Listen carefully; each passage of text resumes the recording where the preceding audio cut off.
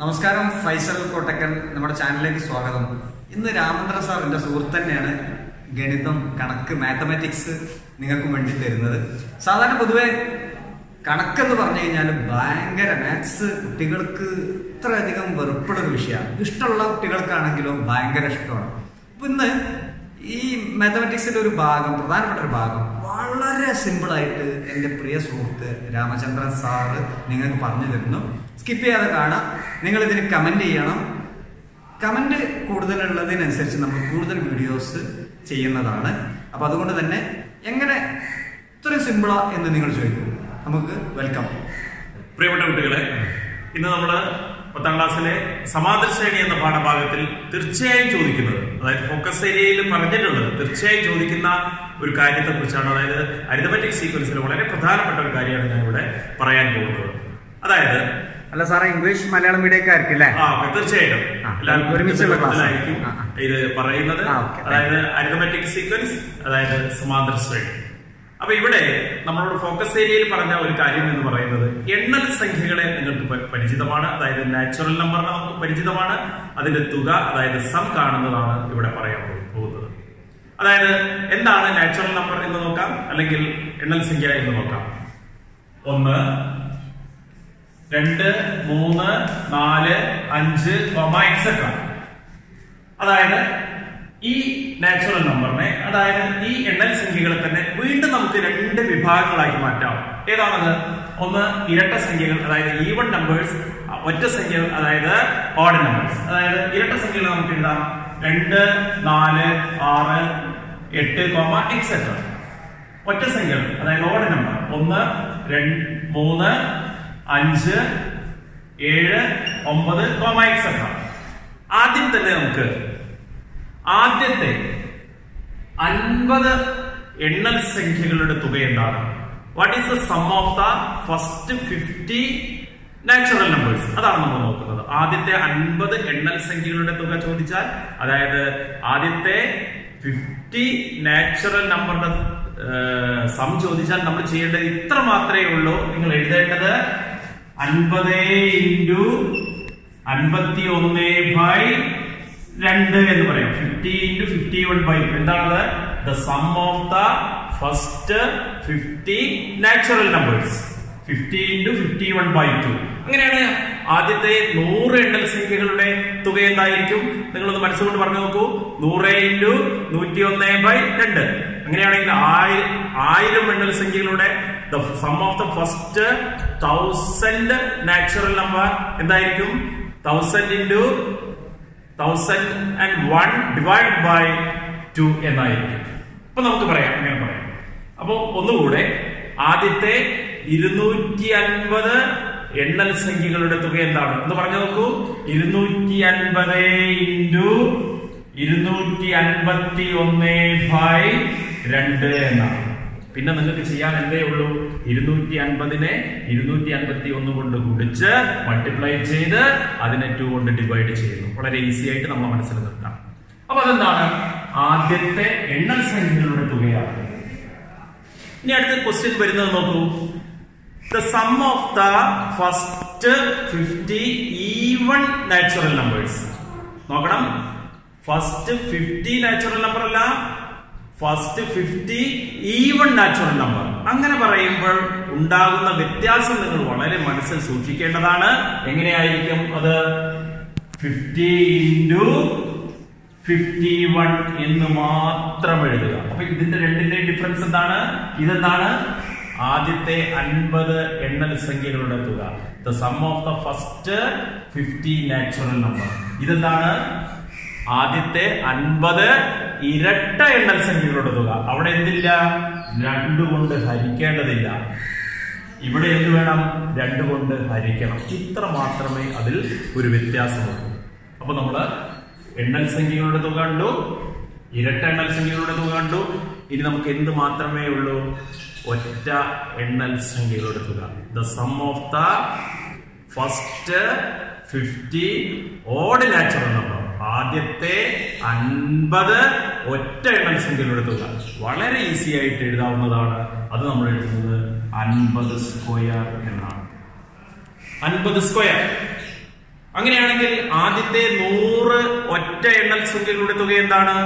100 square. ആദ്യത്തെ 1000 ഒറ്റ എണ്ണൽ സംഖ്യകളുടെ തുക എന്താണ്? അത് നമുക്ക് എഴുതാം 1000 സ്ക്വയർ എന്ന് എഴുതാം. What is the sum of the first 60 odd natural number? That is 60 square. ഇത്തരത്തിൽ നമ്മൾ ഓർത്തിരിക്കണം. ഒന്നുകൂടെ പറയാം. നമുക്ക് ആദ്യത്തെ എണ്ണൽ സംഖ്യകളുടെ തുക കാണുമ്പോൾ നമ്മൾ ആദ്യത്തെ 50 എണ്ണൽ സംഖ്യകളുടെ തുകയാണെങ്കിൽ നമ്മൾ പറയുന്നു 50 × 51/2. The sum of the first 50 natural number is equal to 50 × 51/2. ഇനി അടുത്തത് ആദ്യത്തെ 50 ഇരട്ട എണ്ണൽ സംഖ്യകളുടെ തുക എന്താണ്? 50 × 51 എന്ന് മാത്രം. That is the sum of the first 50 even natural number is equal to 50 × 51. അടുത്തത് എന്താണ്? ആദ്യത്തെ 50 ഒറ്റ എണ്ണൽ സംഖ്യകളുടെ തുക എന്ന് പറയുന്നത് എന്ത് മാത്രമേ ഉള്ളൂ? 50 സ്ക്വയർ എന്ന് മാത്രം എഴുതിയാൽ മതി. That is the sum of the first 50 odd natural number is equal to 50 square. ഇത്ര എളുപ്പത്തിൽ നമുക്കത് കണ്ടെത്താൻ പറ്റും. ഇത് നിങ്ങൾ മനസ്സിൽ വെക്കണം, ഓർത്ത് വെക്കണം. തീർച്ചയായിട്ടും വരുന്ന ഒരു ചോദ്യം അതിൽ നിങ്ങൾക്ക് പ്രതീക്ഷിക്കാം. കുറച്ച് മാർക്കുകൾ നിങ്ങൾക്ക് കരസ്ഥമാക്കാം. ഓക്കെ, എല്ലാവർക്കും മനസ്സിലായി എന്ന് കരുതുന്നു. ഇനി നമുക്ക് സമാന്തര ശ്രേണിയിലെ തുകയുമായി ബന്ധപ്പെട്ടുകൊണ്ട്, അതായത് അരിത്തമെറ്റിക് സീക്വൻസിന്റെ സമ്മുമായി ബന്ധപ്പെട്ടുകൊണ്ട് വളരെ എളുപ്പത്തിൽ കാണാവുന്ന ഒരു പ്രശ്നമുണ്ട്. അതായത് ചില ക്വസ്റ്റ്യൻ പേപ്പറിൽ നമ്മൾ സാധാരണ കാണുന്നതാണ്. അത് നിങ്ങൾക്ക് എങ്ങനെ പെട്ടെന്ന് നമുക്ക് കണ്ടെത്താം എന്ന് നോക്കാം. നോക്കൂ, നിങ്ങൾക്കൊരു സമാന്തര ശ്രേണി ഉണ്ട് എന്ന് കരുതുക. 2, 5, 8, 11, etc. നമുക്കറിയാം ഇതിന്റെ ഒന്നാമത്തെ പദം 2 ആണ് എന്നും the first term is 2 and the common difference is 3. അതായത് പൊതുവ്യത്യാസം എന്ന് പറയുന്നത് 3 ആണ്. അതിന്റെ ആദ്യ പദം എന്ന് പറയുന്നത് x1 എന്ന് പറയുന്നത് 2 ആണ്. First term 2 and the common difference is 3. സാധാരണ ഒരു ചോദ്യം ഉണ്ടാകാറുണ്ട്. എന്താണ്? ഈ സമാന്തര ശ്രേണിയുടെ ആദ്യത്തെ 20 പദങ്ങളുടെ തുകയും അടുത്ത 20 പദങ്ങളുടെ തുകയും തമ്മിലുള്ള വ്യത്യാസം എന്താണ് എന്ന്. What is the difference between the sum of the first 20 terms and the sum of the next 20 terms? അടുത്ത 20 പദങ്ങളും തമ്മിലുള്ള വ്യത്യാസമാണ് നമുക്ക് കാണേണ്ടത്. അപ്പൊ നമ്മൾ സാധാരണ എങ്ങനെയാണ്? ആദ്യത്തെ 20 പദങ്ങളുടെ തുക കാണണം. അതിനുശേഷം 21ാമത്തെ പദം മുതൽ 40ാമത്തെ പദം വരെയുള്ള ടേംസിന്റെ അല്ലെങ്കിൽ പദങ്ങളുടെ തുക കാണണം. ഇതിനെ നമുക്ക് എങ്ങനെ എളുപ്പത്തിൽ പറയാം എന്നുള്ളതാണ്. വളരെ എളുപ്പത്തിൽ നമ്മൾ ഇവിടെ പൊതുവ്യത്യാസം നമ്മൾ കണ്ടെത്തണം, കോമൺ ഡിഫറൻസ് നമ്മൾ കണ്ടെത്തണം. ഇത്ര മാത്രമേ ഉള്ളൂ. എത്ര പദങ്ങളുടെ തുകകളുടെ വ്യത്യാസമാണ് നമ്മളോട് ചോദിച്ചത്? ആദ്യത്തെ 20 പദങ്ങളുടെ തുകയും അടുത്ത 20 പദങ്ങളുടെ തുകയും. അപ്പൊ നമ്മൾ ഇത്രേ എഴുതേണ്ടതുള്ളൂ. നമ്മൾ എഴുതുന്നത് 20 പദങ്ങളുടെ തുകകളുടെ വ്യത്യാസമായതുകൊണ്ട് നമ്മൾ എഴുതുന്നു 20 സ്ക്വയർ എന്ന് എഴുതുന്നു. ഇൻറ്റു പൊതുവ്യത്യാസമായിട്ടുള്ള 3. അതായത് ആദ്യത്തെ 20 പദങ്ങളുടെ തുകയും അടുത്ത 20 പദങ്ങളുടെ തുകയും തമ്മിലുള്ള വ്യത്യാസം എന്ത് എന്ന ചോദ്യത്തിന് നമുക്ക് ഡിഫറൻസ് എന്ന് പറയുന്നത് എന്താണ്? നമുക്ക് എഴുതാം 20 സ്ക്വയർ ഇൻറ്റു 3. എന്താണ് ഈ 3? പൊതുവ്യത്യാസം. 20 എന്താണ്? എത്ര പദങ്ങളുടെ തുകയുടെ വ്യത്യാസമാണ് ചോദിച്ചത്? 20 പദങ്ങളുടെ. അങ്ങനെയാണെങ്കിൽ ഞാൻ നിങ്ങളോട് ഒരു ചോദ്യം ചോദിക്കാം. ഈ സമാന്തര ശ്രേണിയിലെ ആദ്യത്തെ 50 പദങ്ങളുടെ തുകയും അടുത്ത 50 പദങ്ങളുടെ തുകയും തമ്മിലുള്ള വ്യത്യാസം എന്താണ്? നമുക്ക് പറയാം 50 സ്ക്വയർ ഇൻറ്റു, പറഞ്ഞോളൂ, 50 സ്ക്വയർ ഇൻറ്റു പൊതുവ്യത്യാസമായിട്ടുള്ള 3. 50 സ്ക്വയർ ഇൻറ്റു 3 എന്ന് നമുക്ക് പറയാം. വളരെ ഈസി ആയിട്ട് നമുക്ക് കാണാം. അപ്പൊ നമുക്ക് ജനറൽ ആയിട്ട് വേണമെങ്കിൽ നമുക്ക് പറയാം, ഈ സമാന്തര ശ്രേണിയുടെ അല്ലെങ്കിൽ ഈ അരിത്തമെറ്റിക് സീക്വൻസിന്റെ ആദ്യത്തെ ഫസ്റ്റ് n ടേംസിന്റെ സമ്മം അടുത്ത n ടേംസിന്റെ സമ്മം തമ്മിലുള്ള ഡിഫറൻസ് എന്താണ് എന്ന് ചോദ്യത്തിന് ആദ്യത്തെ n പദങ്ങളുടെ തുകയും അടുത്ത n പദങ്ങളുടെ തുകയും എന്ത് എന്ന ചോദ്യത്തിന് നമുക്ക് പറയാം, നമ്മൾ പറയുന്നത് n സ്ക്വയർ d എന്നാണ്. d എന്ന് പറയുമ്പോൾ 3 എന്നാണ്. അത്തരത്തിൽ പറയാം. ഇനി എത്ര ചോദ്യങ്ങൾ? ആദ്യത്തെ 1000 പദങ്ങളുടെ തുകയും അടുത്ത 1000 പദങ്ങളുടെ തുകയും തമ്മിലുള്ള വ്യത്യാസം എന്താണ്? 1000 സ്ക്വയർ ഇൻറ്റു 3, 1000 സ്ക്വയർ ഇൻറ്റു 3 എന്ന് നമുക്ക് പറയാം. ഇനി മറ്റൊരു സമാന്തര ശ്രേണി നോക്കൂ. നമുക്ക് പറയാം 4, 9. ഇതിന്റെ പൊതു വ്യത്യാസം ഞാൻ എടുത്തിട്ടുള്ളത് 5 ആണ്. അടുത്ത എത്ര പറയും? 14, അടുത്തത് 19, എക്സെട്ര എന്നാണ്. ഈ സമാന്തര ശ്രേണിയുടെ ആദ്യത്തെ 50 പദങ്ങളുടെ തുകയും അടുത്ത 50 പദങ്ങളുടെ തുകയും തമ്മിലുള്ള വ്യത്യാസം എന്താണ്? What is the difference between the first some of the first 50 terms and the sum of the next 50 terms? എന്തായിരിക്കും? നമുക്ക് പെട്ടെന്ന് പറയാം. 50 സ്ക്വയർ ഇൻറ്റു എന്താണ് ഇവിടുത്തെ പൊതുവ്യത്യാസം? എന്താണ് ഇവിടുത്തെ കോമൺ ഡിഫറൻസ്? അത് 5 ആണ്. 50 സ്ക്വയർ നിങ്ങൾ കാണണം, അതിനെ 5 കൊണ്ട് ഗുണിക്കണം. ഇത്ര മാത്രമേ ഉള്ളൂ. വളരെ എളുപ്പത്തിൽ. ഇപ്പൊ ഞാൻ നേരത്തെ ഒരു കാര്യം പറഞ്ഞു, ഈ കാര്യം പറഞ്ഞു. നമുക്ക് തീർച്ചയായും ക്വസ്റ്റ്യൻ പേപ്പറിൽ കാണാവുന്നതാണ്. നിങ്ങൾ തീർച്ചയായും പഠിച്ചു വെക്കേണ്ടതാണ്. നിങ്ങൾക്ക് ഷുവറായിട്ടും മാർക്ക് ലഭിക്കും. ഓക്കെ, ഇപ്പോൾ നമ്മൾ പറഞ്ഞത്, അതായത് ഒരു സമാന്തര ശ്രേണിയിലെ ആദ്യത്തെ 20 പദങ്ങളും അടുത്ത 20 പദങ്ങളുടെ തുകയും, അതായത് ആദ്യത്തെ 20 പദങ്ങളുടെ തുകയും അടുത്ത 20 പദങ്ങളുടെ തുകയും തമ്മിലുള്ള വ്യത്യാസത്തെ കുറിച്ചാണ് നമ്മൾ പറഞ്ഞത്. ഇവിടെ നോക്കുന്ന 2 സമാന്തര ശ്രേണികളെ, 2 അരിത്തമെറ്റിക് സീക്വൻസിനെ നമുക്ക് ഇവിടെ കാണുന്നുണ്ട്. ഇതിന്റെ പ്രത്യേകത നോക്കൂ. നമുക്ക് പ്രത്യേകത എന്ന് പറയുന്നത് ഫസ്റ്റ് ടൈം 5 ആണ്, ഇതിലെ ഫസ്റ്റ് ടൈം 12 ആണ്. പക്ഷെ ഇതിന് കോമൺ ഡിഫറൻസ്, അതായത് പൊതുവ്യത്യാസം നോക്കൂ. ഇവിടെ 3 ആണ്, ഇവിടെയും 3 ആണ്. അപ്പൊ നമ്മൾ എടുക്കുന്നത് ഒരേ പൊതുവ്യത്യാസമുള്ള, ഒരേ കോമൺ ഡിഫറൻസ് ഉള്ള 2 സമാന്തര ശ്രേണികൾ അല്ലെങ്കിൽ അരിത്തമെറ്റിക് സീക്വൻസ്. നമുക്ക് പരീക്ഷയ്ക്ക് ചോദിക്കുന്നത് ഇങ്ങനെയായിരിക്കും. ഒരേ പൊതുവ്യത്യാസമുള്ള വ്യത്യസ്തമായിട്ടുള്ള 2 അരിത്തമെറ്റിക് സീക്വൻസ് തരും, അല്ലെങ്കിൽ സമാന്തര ശ്രേണികൾ തരും. എന്നിട്ടൊരു ചോദ്യം ചോദിക്കും. എന്താണ്?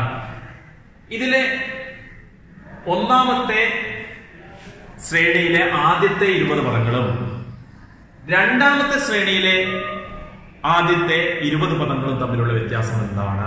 നേരത്തെ ചോദിച്ചത് എന്താണ്?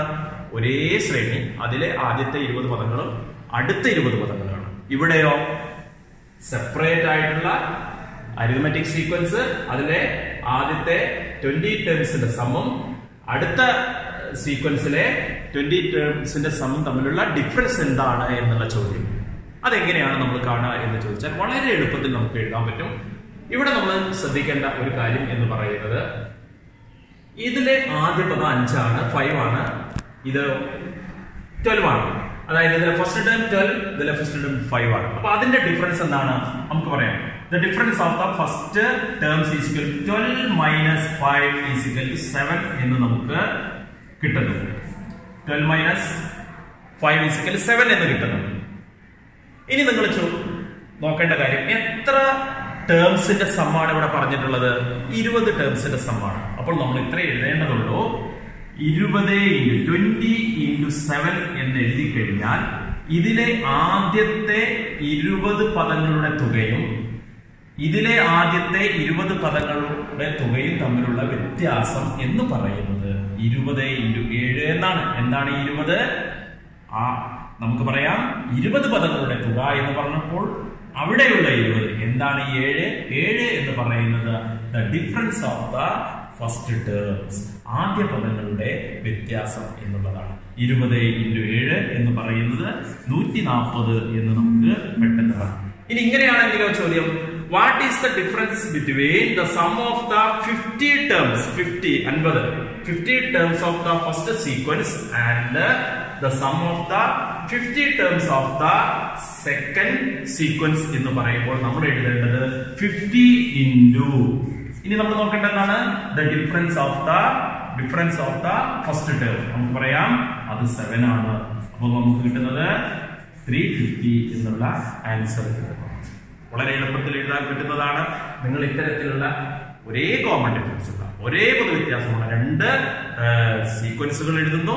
എന്നിട്ട് നമ്മൾ തന്നെ ഒരു ക്വസ്റ്റ്യൻ ഉണ്ടാക്കി നമ്മൾ പറയുന്നു, ഇതിൽ ആദ്യത്തെ 100 പദങ്ങളുടെ തുകയും രണ്ടാമത്തെ ശ്രേണിയുടെ 100 പദങ്ങളുടെ തുകയും തമ്മിലുള്ള വ്യത്യാസം എന്ത് എന്ന ചോദ്യത്തിന് നമുക്ക് തന്നെ ഉത്തരം കണ്ടെത്താവുന്നതാണ്. നിങ്ങൾ വളരെ നന്നായിട്ട് പ്രാക്ടീസ് ചെയ്യുക. തീർച്ചയായിട്ടും നിങ്ങൾക്ക് നല്ലൊരു മാർക്ക് ഈ വീഡിയോ കാണുന്നതിലൂടെ തന്നെ നിങ്ങൾക്ക് ലഭിക്കുന്നതാണ്.